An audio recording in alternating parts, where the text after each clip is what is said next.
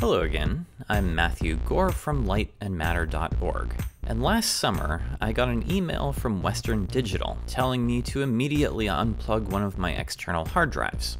There was a security problem, they said, and the drives were vulnerable to attack. The same day, I saw stories posted all around the internet about drives being wiped clean en masse. It was a big problem. I was lucky, my drive was fine. But my brother-in-law, Kevin, was not so lucky. His drive, with all of his family photos and videos from the past decade or so, was maliciously formatted, and all of his data was lost.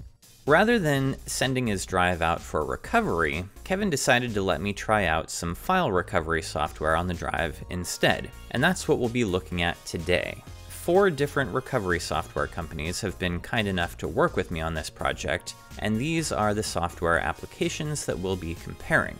I'll be looking at DiskDrill Professional, EaseUS Data Recovery Wizard, Stellar Data Recovery Professional, and Wondershare Recoverit.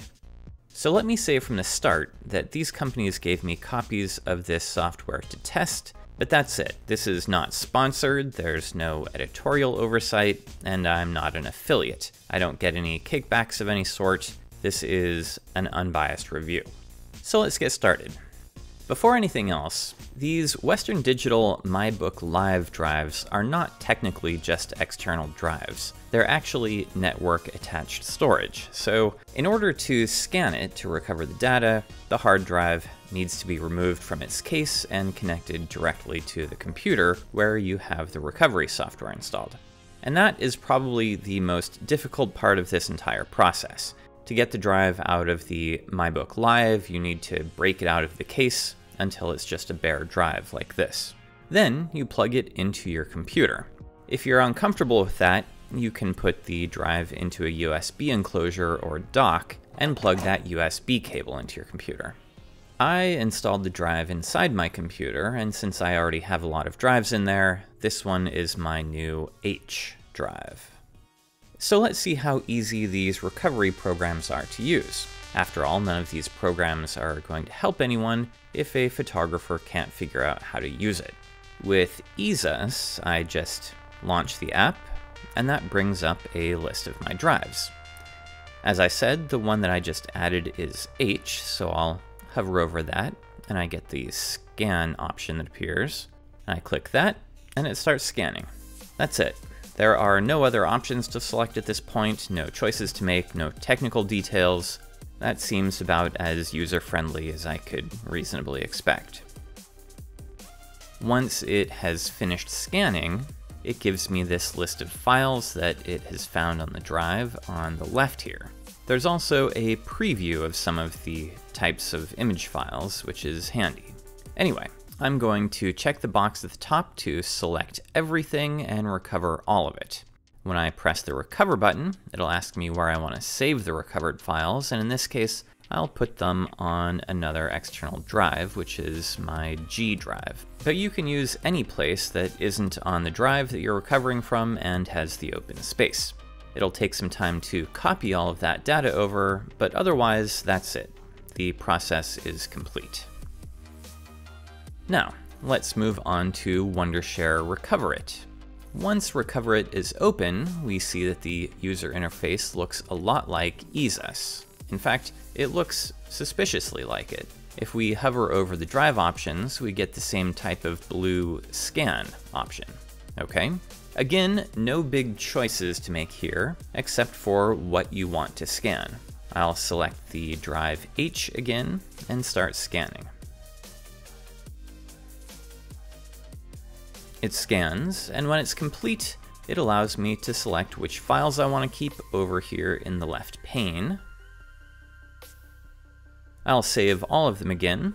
I select the location to save them, and that's it.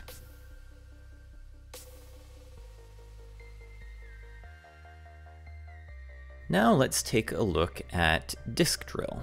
DiskDrill isn't quite as user-friendly to start off with as EaseUS and Wondershare with their big simple icons, but it's not bad either. I get a list of drives attached to my computer, but I don't get drive letters for each drive, so I have to know that the drive I just connected is a 2 terabyte drive attached by SATA rather than USB, or start clicking on these little triangles to see what's underneath. It's no big deal, but it's not as easy as it could be. You also get a menu here asking what type of scan you want to do. And you can choose to do a quick scan or a deep scan or just look for lost partitions, but I want to do everything, so I'm leaving it as all recovery methods, and it starts working.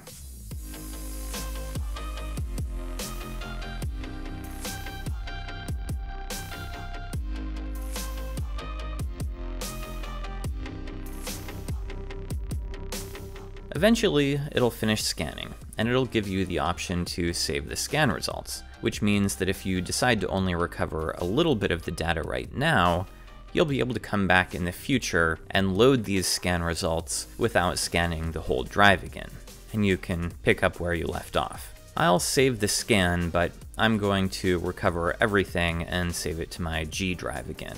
And again, it starts saving, and eventually it finishes, and that's that. Again, pretty easy. Now, let's take a look at Stellar. Stellar starts out by asking what types of files I want to recover. I'm going to say everything.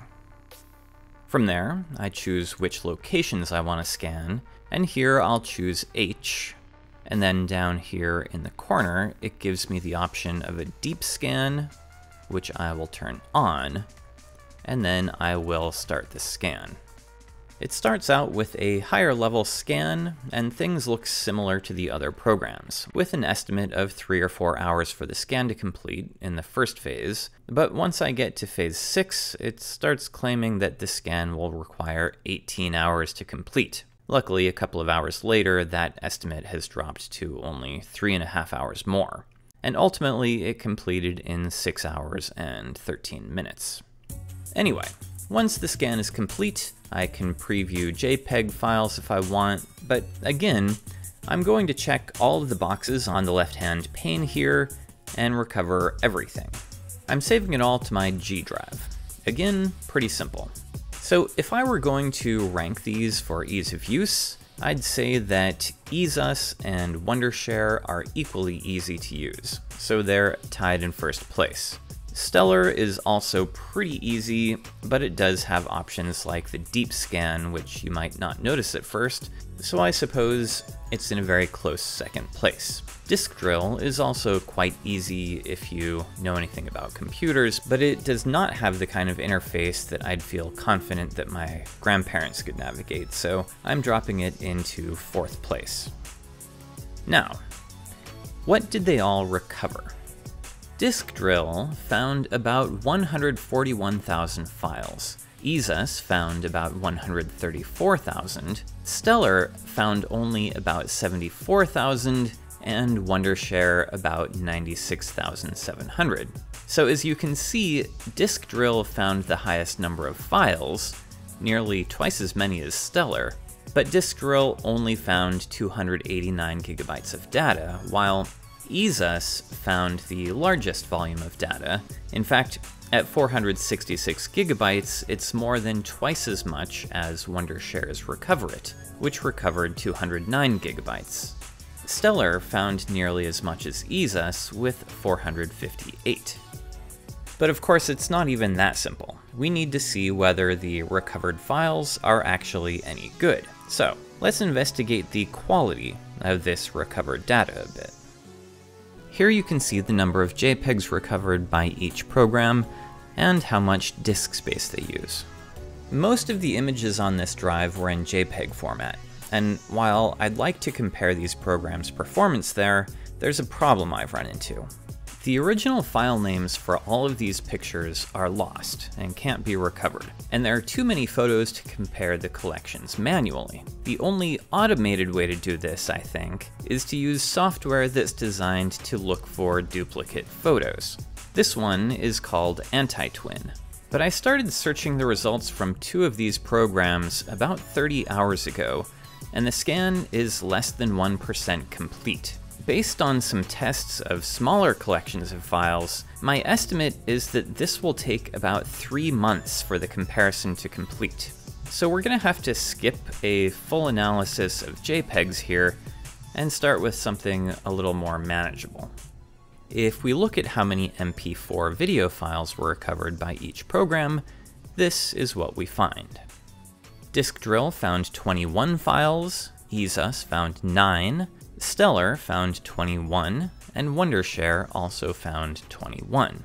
However, it's pretty quick and easy to play these 21 files or so from each recovery program to make sure that they work, and most of them don't. So, if we pare this down to only files that actually work, then in each folder there are only 7 videos totaling 4.74 gigabytes. All of the programs give us the same number of working files and use the same amount of disk space.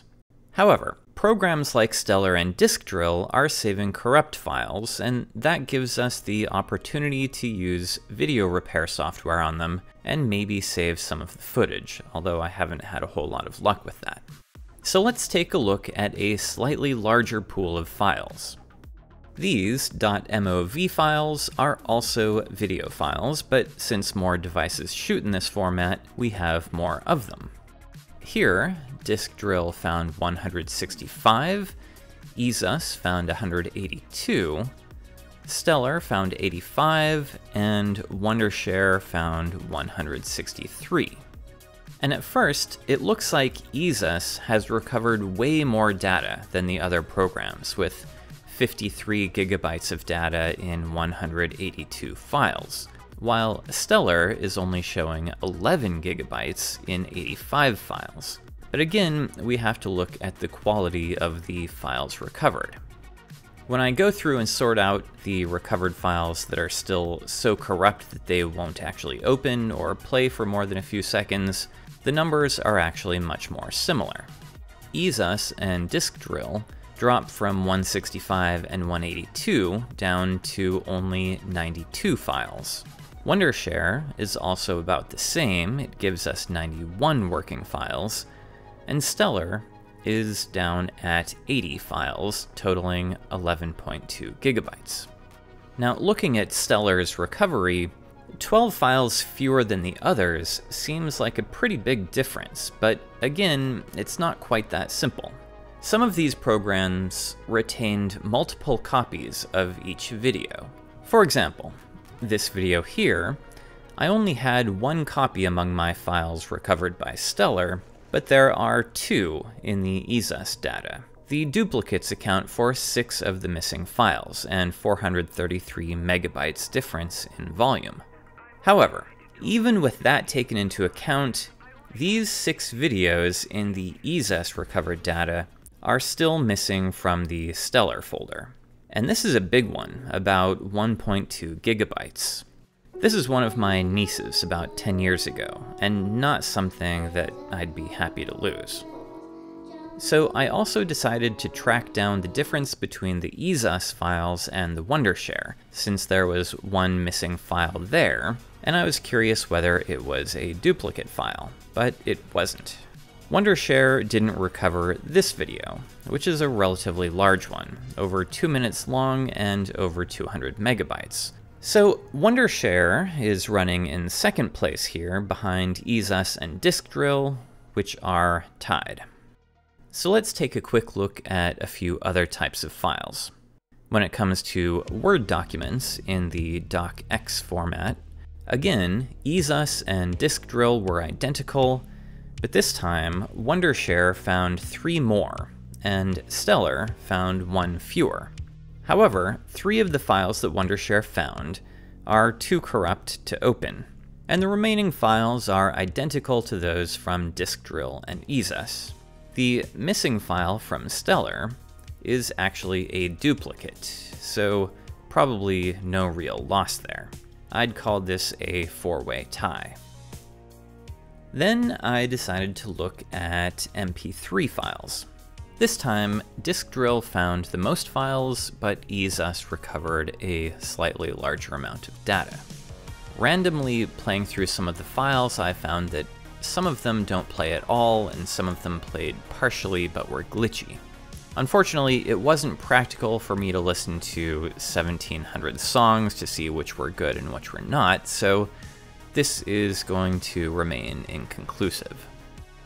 And finally, I decided to spend some more time checking out the Canon RAW files that each program recovered. There were 2,300 files recovered in the best 3 cases, and 1,863 in the worst, which is a significant difference, about 20%. I wanted to check and see if they were corrupt, and to do that, I had to generate large preview images, and I find that On1 Photo RAW is faster than Lightroom at that, so I used that to scroll through each image recovered by DiskDrill. 2,300 images are still quite a few, and required about an hour to mark all of the ones that had corruption visible in the previews. But in total, I found 101 of them. This means that DiskDrill still found about 2,200 non-corrupt images, about 330 more than Stellar, and that was assuming that all of Stellar's RAW files were not corrupt. But looking at the Stellar folder revealed that most of the corrupt images were also present there. So the big difference in performance in RAW file recovery between Stellar and the other programs was not an illusion here. Stellar just wasn't as good at it. Now, some of these programs also included the ability to attempt to repair image files or videos. Unfortunately, I tried out all of the ones that were available to me on the thousands of corrupt files that I ended up with, and none of them gave me any successful results, at least almost none. So if you want to repair corrupt files after you recover your data, I'd recommend choosing repair programs separately, based on their own merits, but also don't get your hopes too high. So, considering all of this information, what can we conclude? Ultimately, I think we can conclude that all of these programs work pretty well, though some of them appear at first to recover a lot more data than others. But taking into consideration the quality of the data, DiskDrill seems to have been the best at recovering the most files from the categories that I looked at.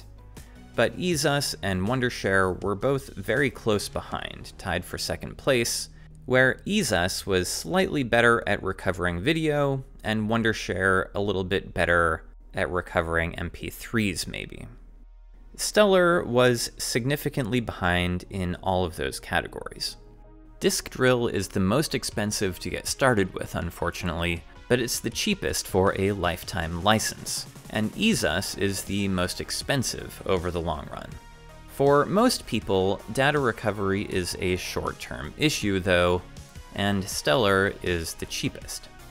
There are 2 huge caveats here.